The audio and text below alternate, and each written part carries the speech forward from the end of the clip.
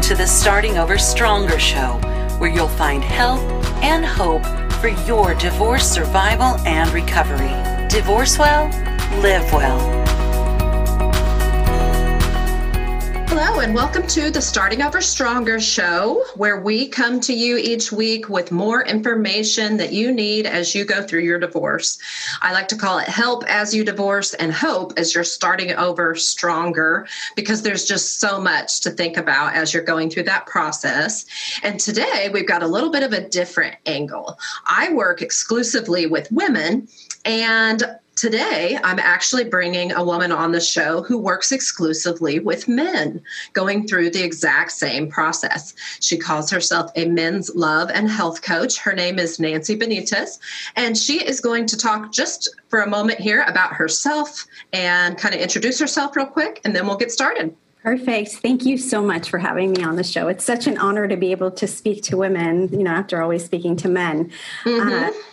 So just really quickly, my passion is working with men so that I can help them discover the value that they add to a relationship and really come from a place of understanding us women, because that is where the miscommunication is happening. The communication isn't happening. And so I guess I'm like the conduit or the bridge that bridges both of these beautiful, feminine and divine, or divine masculine and divine feminine together.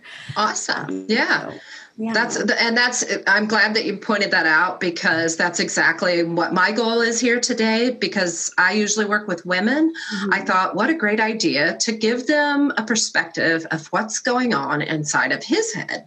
And this is good not only for your ex, but also for, your friends that are male who you might be talking with about their relationships. Or if you're beginning to date again, what might be going on in the mind of these men that you're going out on dates with. It's really great to understand, because there are so many differences. So, we don't have a specific script here today, but Nancy and I had a great conversation a few weeks ago, and we've got just some different ways that we want to look at this and just kind of explore. So if you don't mind, Nancy, I'll just have you start by telling us a little bit about your structure as far as when you meet a new client as a male, he comes to you looking for what, and what are some of the main things that you work on with them? Yeah. So usually the men, that I work with are, single, they've either been divorced, and they're looking for a relationship. They're not just trying to mess around or, sleep around. They're looking for their perfect woman to live a life with.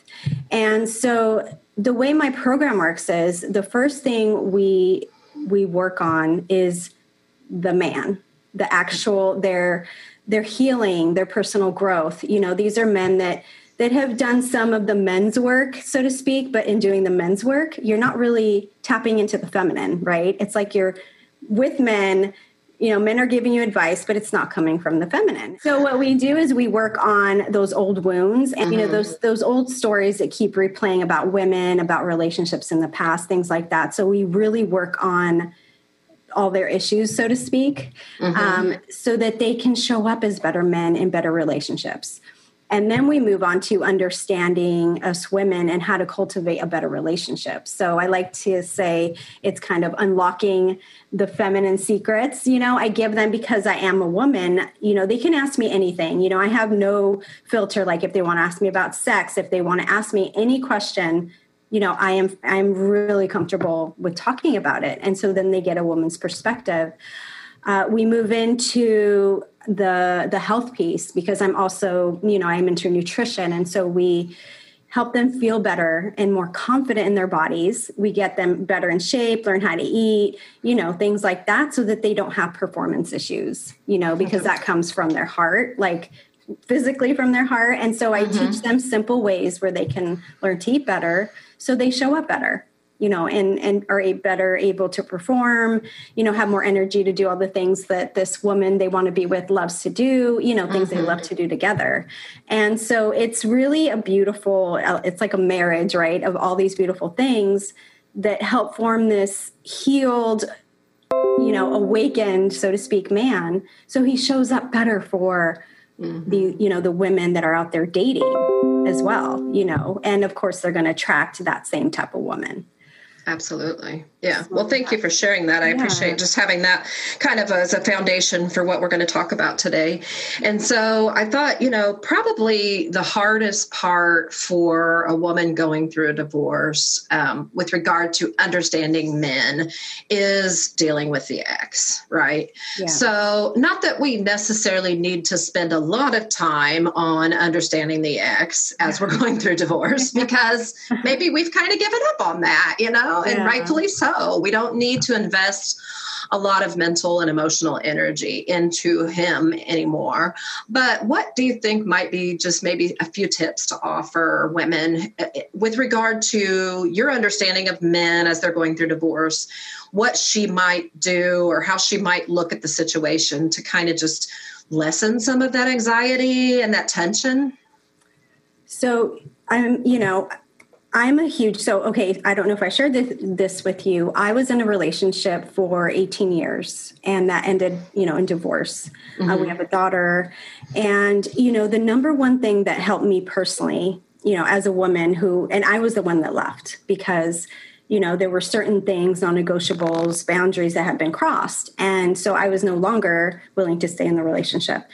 And what helped me the most was focusing, you're separated now, and focusing on me, focusing on what I wanted, focusing on what made me happy, because, us women, we give so much, we give everything and leave sometimes little to nothing of our own selves for ourselves. Mm-hmm. And so when I began really looking at myself and healing those parts of myself that were really wounded and coming into self-reflection and then just doing fun stuff that I love to do that I put on hold forever because I was married or because I had a kid or because I was the mom and the wife and the blah, blah, blah, was number one, I think, is take care of yourself now.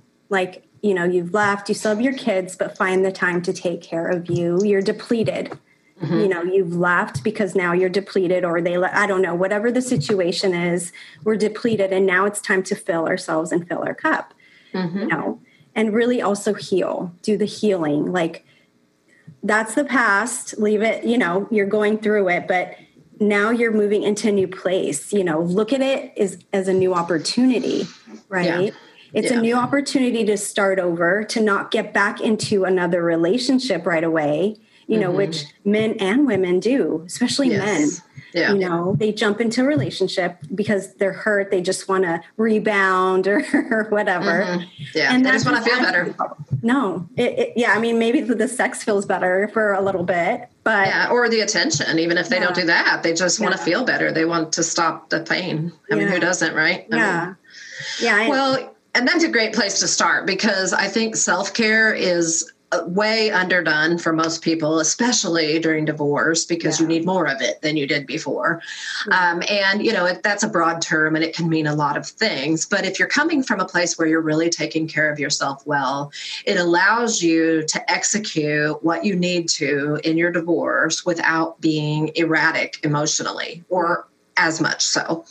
And so one thing that I just came to mind, and I'm glad it did, is because it's something that I see in every woman. Mm-hmm. And I think it might be helpful just to think about it from a perspective of, you understanding the male role in all of this. And so talk a little bit about gray rock. I don't know if you know what I mean when I say that, but I'm going to explain it. The gray rock method is a form of communication that you use with a high conflict personality type. So when you're going through a divorce and you're divorcing someone who has narcissistic tendencies or just toxic traits, they love to argue, they love to get you emotionally baited and drawn into an argument with them. When you have somebody like that, really the only way to successfully handle your own emotions as you go through this divorce is to turn that off. And the way the gray rock method describes for doing that is to just think of it like being a boring gray rock laying on the ground. No matter what he does, You don't react. You offer one-word responses, very factual information. You deal only with the subjects of children and those which you have to talk about because of the divorce. And maybe you only communicate through your attorneys if it's a contested situation. And it's really honestly surprising to me, although I did it too for a while, how few women will set that kind of boundary in their life. They will stay in that toxic argumentative cycle with their ex, even as they've already decided to end the relationship. And yet they're still getting sucked into that. So if you don't mind, offer just a little bit of perspective about how taking that kind of a perspective with communication might help with dealing with your ex as you divorce. Yeah. And it's funny, I didn't know it was called that, but thank you for explaining that. Yeah. And okay, so when you're in an argument, feeling bad is addictive. There's the cortisol that comes in, you get addicted to feeling bad, right? And so it's really hard to break that cycle. But when you do, and you go from a place of, like you said, being that gray rock, and really it's about centering yourself. So I think the way it begins, say there's this couple and they've been going at it. They've been going at it since they were married, for years. And now they're really going at it because they're getting divorced and they're like, F you, like what, the guy's totally just stuck on himself and, she's depleted. I think, again, the best way is to find a practice that when you're at home, say, for instance, play really loud music and find a practice, with somebody yelling, maybe some heavy metal or something, and sit down and start a breathing technique. Really start to breathing and really find a way that calms you down so that when you're in that situation, when, that toxicity is coming at you, it's almost like you have this beautiful aura of like bouncing back and forth, and not letting it get to you, because the peace feels so much better than the toxicity and engaging in that, right? It takes two to argue. Yeah. And so for me, the things I work with my guys is gratitude, a lot of meditation, visualizations, even a gratitude journal. Maybe she could sit while she's sitting there and just write words, of peace, like that bring her peace, or have an image in her head that brings her some peace into her heart. So she's coming from that place and she can command the room. If she gets to a place where she finds a meditation practice or a breathing practice, her presence alone will calm everyone down. Yeah. That's how much power we have as women, and men have it too. But I mean, we're women, we're intuitive. We have so much heart. We come from a place of nourishment, and, we usually raise our children and have so much more than men are given, And so if the women listening can find a place of peace during that time, whatever that practice looks like, you guys can command the room. You are that powerful. You don't have to engage in that. And that there's a lot of that kind of recovery that needs to happen, and that maybe even is happening simultaneously, especially if she's working with a coach during that time, to learn to own your personhood and to find your voice, to learn boundaries, to just gain some empowerment that she maybe has never had or has certainly lost over the years of conflict. And so that's definitely not an easy task, but an important one. And so I just kind of wanted to address that. Can you think of anything else that we should mention as far as what to expect from your ex when you're going through a divorce? Wow. I know that's just such a simple question, right? They go into depression. Suicide is definitely a factor in their minds. They start coming from a place of blaming themselves too. They're like, what did I do? I hear this one a lot from my guys is I gave everything. This is where the miscommunication happens. We as women need to be touched, we need to be nurtured. We need to be told that, we're loved. And men, for them, work is the way they show that. but I'll give you an example in my own marriage. So for me, I had everything. I had all the things. What I needed was more love, more affection. I needed to be told I love you in a really like look in my eyes and say I love you instead of, hey, oh yeah, I love you. I really needed to cultivate our relationship and be intimate while he was thinking, oh, I'm working, I'm providing. This is how I'm serving my family. This is how I'm adding the value to my relationship. And so a lot of my guys are like, well, I gave everything. And, in our minds, it's like, no, you didn't. You didn't even try. And so it's really us women trying to understand that men think so differently than us. I have a friend who, and maybe this is a great reminder, is women are like spaghetti and men are like waffles, right? When men are, they're very linear. They think in boxes, like one thought at a time, whereas women can be everywhere and anywhere at a time, right? And so that's how men think. The woman, he's thinking about his motorcycle and what's wrong with it. And she's thinking, oh my God, he's going to break up with me. Like it had nothing to do with her. So it's just communication, and giving them, like helping them understand that we're so different.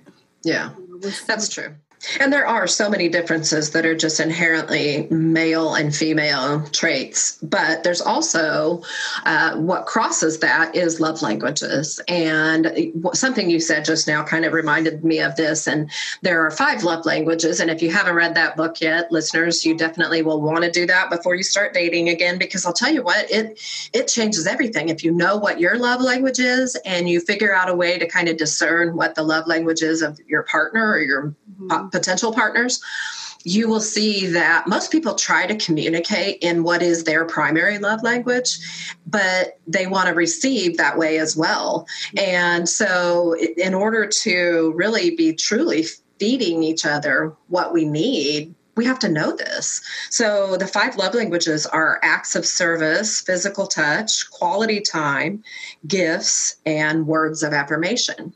And I know, like for me, as an example, mine is quality time. Yeah. So, you could buy me all kinds of stuff. And if you're too busy, to spend time with me doing something where we're not distracted with our phones or other people, I'm not, my love bucket or whatever you want to call it isn't going to be full. It's just not. And the same is true for others. If they need physical touch, that isn't just sex. That's hand holding. That's, a pat on the back. That's hugs. That's a lot of things. So you've got to know what your partner's love languages so you can speak their love language, not just yours, because you're naturally going to speak yours and think, like you said, your male clients are maybe acts of service and they're at work working hard, thinking they're loving you good. And you're at home going, I'm quality time and you haven't been here all week and I'm empty and I'm going to be looking to fill that bucket somehow. Yeah. And so, these are just important things to be aware of as you're, trying to understand the men in your life. And so first and foremost, I guess just the X, because that lessens so much of your stress. But going away from that, let's talk a little bit about maybe even just your male friends. Now, this might not be a big part of your life, but you may have some male friends who are single and or married who are struggling with their relationships, and you're that person for them that, helps them understand women like you do for your male clients. Mm-hmm. So what do you think would be some important things for a woman who just wants to be a good friend to her male friends as they struggle through relationships? What is it that she should do, say, or be for them? So it's, and this is really simple. And, in working with men, I don't see a lot of men doing this. And what she could tell him is make a list of what you want. Men don't, when they're dating, they just kind of date. They don't, women are like, I want this, this, this, and this, right? And I'm not talking about like physical traits. I'm talking about like non-negotiables. So if he's having a really hard time and he keeps meeting the same women over and over, have him say, hey, what do you think we write down? Like, what exactly is it that you want in a woman? And get really clear, because a lot of men do that. I found one man I interviewed. I have this show, it's called Manifest TV. And I interviewed one of the guys I interviewed. He said, I wrote 25 things down. He had gotten divorced. He's like, I wrote 25 things down, and said, here, this is what I need. This is what I want. Non-negotiables, how she manages her money, things like that, like everything, right? Stuff we don't really talk about. And he's like, I got like 24 of those 25 things. And now he found like the love of his life.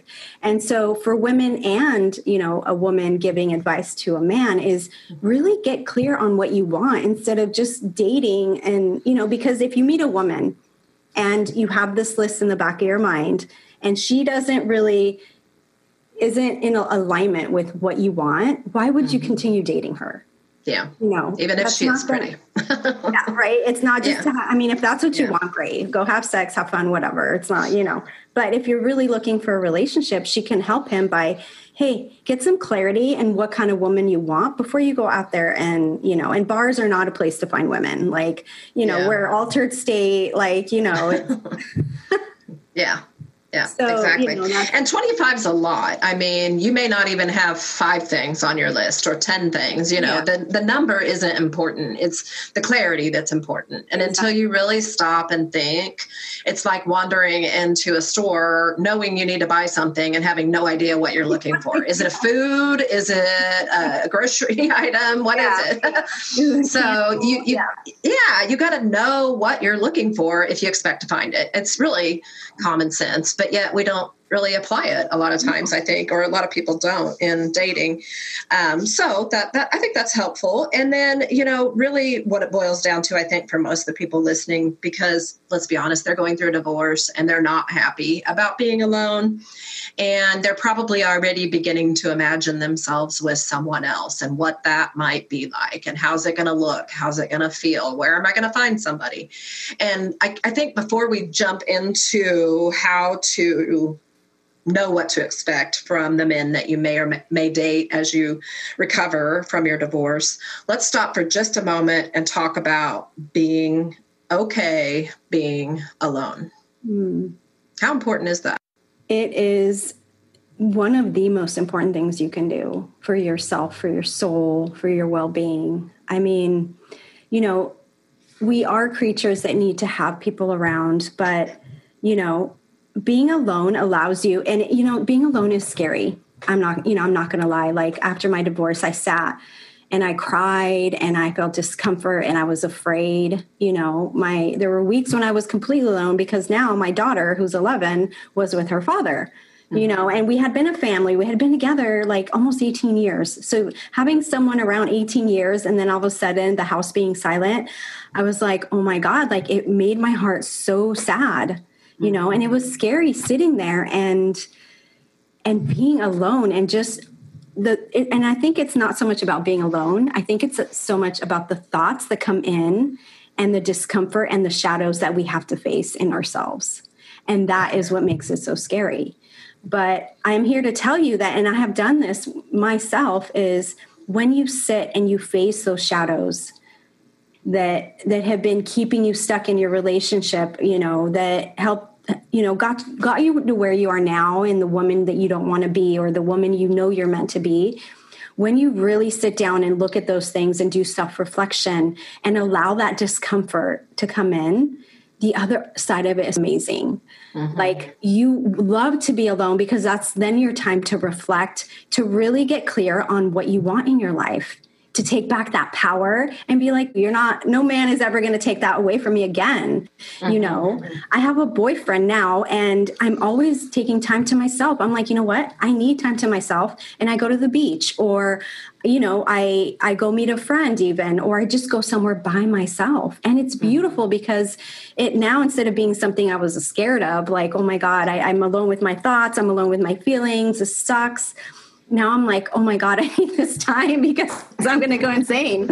Yeah. So being alone is, if you can sit, and try just for like 10 minutes at a time. Sometimes now I spend whole days by myself and I'm just like loving it, indulging. Girl, you don't have to tell me. I'm the exact same person. You just described me. And my boyfriend's like, what? Why do you want to do that? Yeah, no, I totally get that. And I think, in fact, that you should be so comfortable being alone that you, even when you meet somebody that checks every single box on your list and you're head over heels in love with and want to spend the rest of your life with, you still miss your alone time and want your alone time. And that takes some time. It is an adjustment. I think, you kind of, the way you described, facing those shadows, I think is something I want to just spend a few more minutes on, because I think there is so much fear about being alone for so many women. And I understand it. And at the same time, I think a lot of them don't understand it. They just go with it because it's how they feel. It's how they've always felt. Maybe it's not how they've always felt, but it's how they feel now. Mm-hmm. What is it that we're so afraid of? I think it's the old beliefs of I am not enough, of I am not worthy.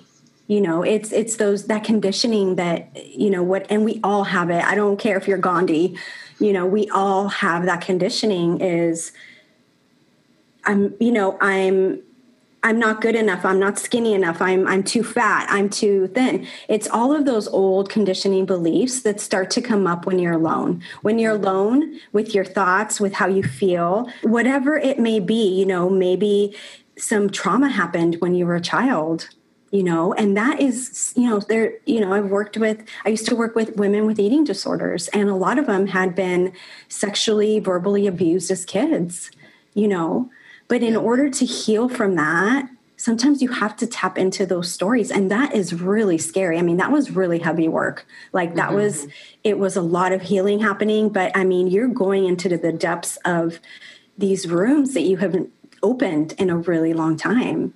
And in order for the light to hit, you need to open those rooms and really, in whatever way, whether you're going to a coach, like you do, or whether you're going to a healer or whoever it is really allow those to come up. And that's what we're afraid of. We're afraid of ourselves and our stories as children and the feelings of inadequacy and inferiority, that's what we're afraid of. And that's what, I have this incredible partner that I attracted, and shit comes up, when you're so you're single, you're looking for the new guy. I found the new guy. Now, there's triggers from old relationships, right? Mm-hmm. Yeah. And so stuff is always coming up. But if you know how to really self-reflect and really talk to your partner, then you can comfortable with those shadows and the stories coming up because you've done the work alone on your own and you know how to navigate that situation. So it's not only helpful for you, it's helpful for the relationship that you're wanting to be in, because you're going to show up as this incredible woman, right? Mm-hmm. Even more incredible than you were in your last relationship. And it's like, oh my God, who am I? I'm incredible. I'm amazing. Yeah. And you're going to know who you are, because I shared a meme the other day with a post on social media. And the meme was a picture of a woman looking in a mirror, but the reflection was very dark. You couldn't see her very well. And the concept was that, sometimes when we're going through a divorce or recovering from a divorce, we are looking in the mirror, or maybe we're trying not to look in the mirror, and we're just not seeing ourselves clearly. We don't know who we are. We've completely lost ourselves in that relationship. And it's a little fearful to look in that mirror and to have anyone else, or even ourselves, shine a light on that and try to understand who you are and why you do the things you do. What makes you tick? What do you need? What do you want? And so I'm going to flash back to something you said earlier, which was about asking men to make a list of what it is they're looking for. Mm-hmm. I think that's a big part of preparation for dating for women. I offer that recommendation a lot. And I think that list has to do two things. One, you have to be very honest about what you needed in your former relationship that you were not getting. Yeah. This isn't, a genie in a bottle. You're not going to necessarily get everything on this list, or maybe, You will. But you have to really dive deep and figure out, what do I need? What do I just want? And why? And then the other part of that is to really look at what you would have to be or do as a woman to attract that. Yeah. It's easy enough to say, well, I want a guy who, can put his phone away and pay attention to me for hours at a time, and without me having to bug him to do that. Maybe that's your thing with quality time. So what do I have to do to attract a guy like that? And that takes some thought, and that takes alone time. And so that's how I ended up there with this, is just thinking about, just taking that time to get okay with yourself, with being alone, to enjoy silence and solitude. And that does take some time, especially if you had a busy family life and you literally never had time to breathe or think. And all of a sudden, you've got endless hours at home with no one else there. It can be very scary. It can be very depressing if you allow it to be. And you do need to grieve some of that loss, but at the same time, then, explore, allow that silence and solitude to allow you to explore what it is that you want to be different going forward. And then once you do start dating, whether that's on an app or if it's somebody, a friend introduction, or maybe it's somebody from high school that you just got reacquainted with, all the different ways that we might connect with somebody after a divorce, it is just practice, right? I mean, every day I'm talking to women who are, dating is so depressing.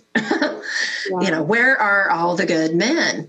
And it can be exhausting, but I think a lot of that exhaustion and frustration has to do with expectations, and maybe that idea that, will this guy be the one? Rather than just enjoying a vibrant and active social life that may or may not result in a one-on-one connection with a man, and just being okay with that.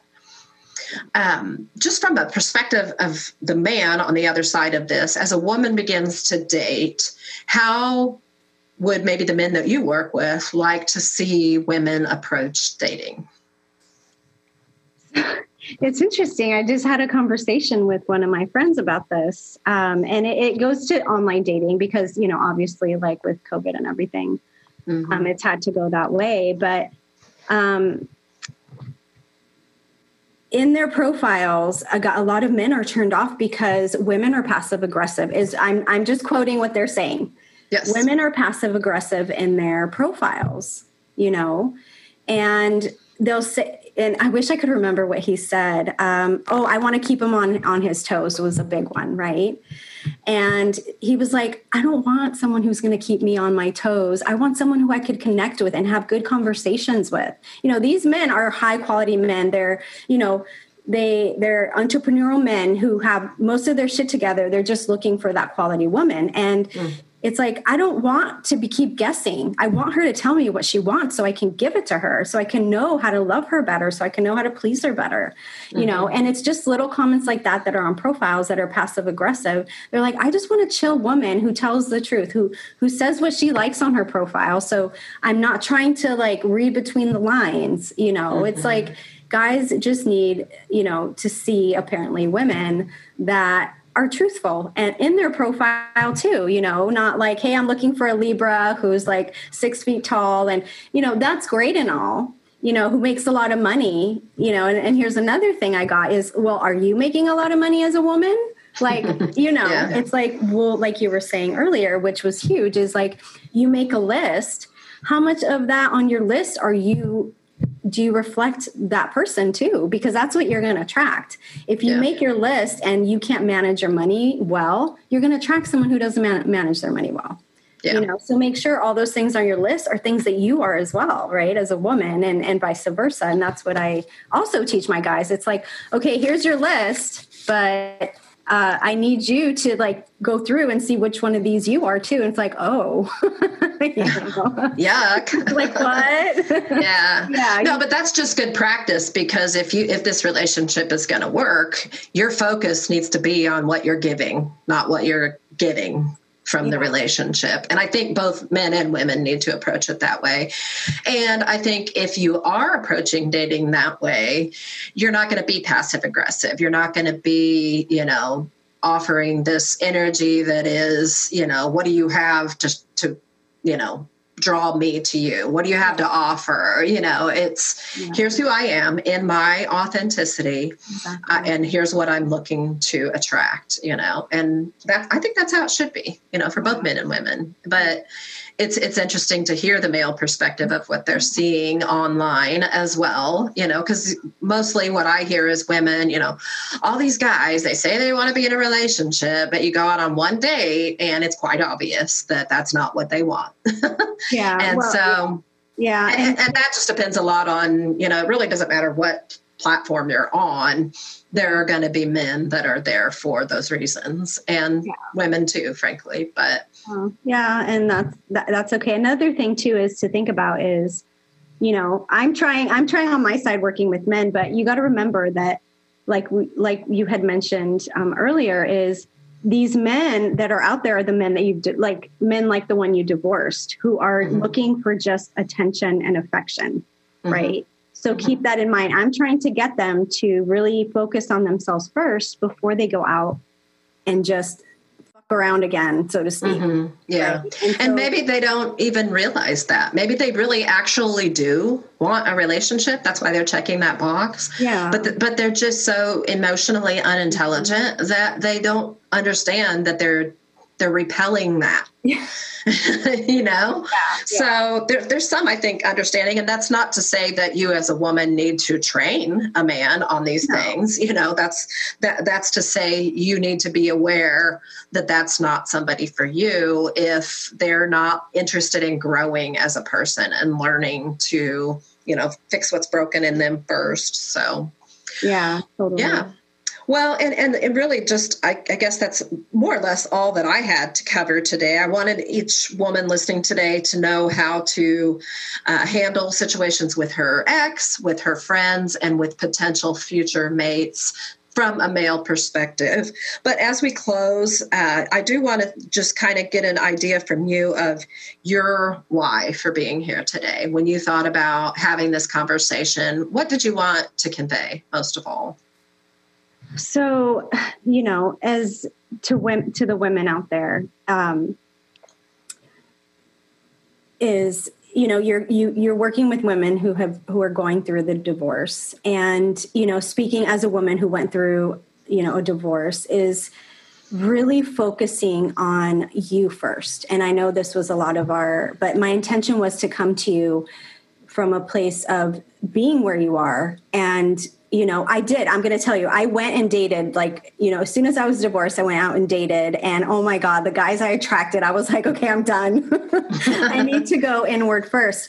And I think, if you want to go mess around and get attention and affection, that's fine. There is no judgments whatsoever. But once you're ready, really go inward and focus on you, so you become the best version of yourself, so that you're attracting a man who's the best version of himself.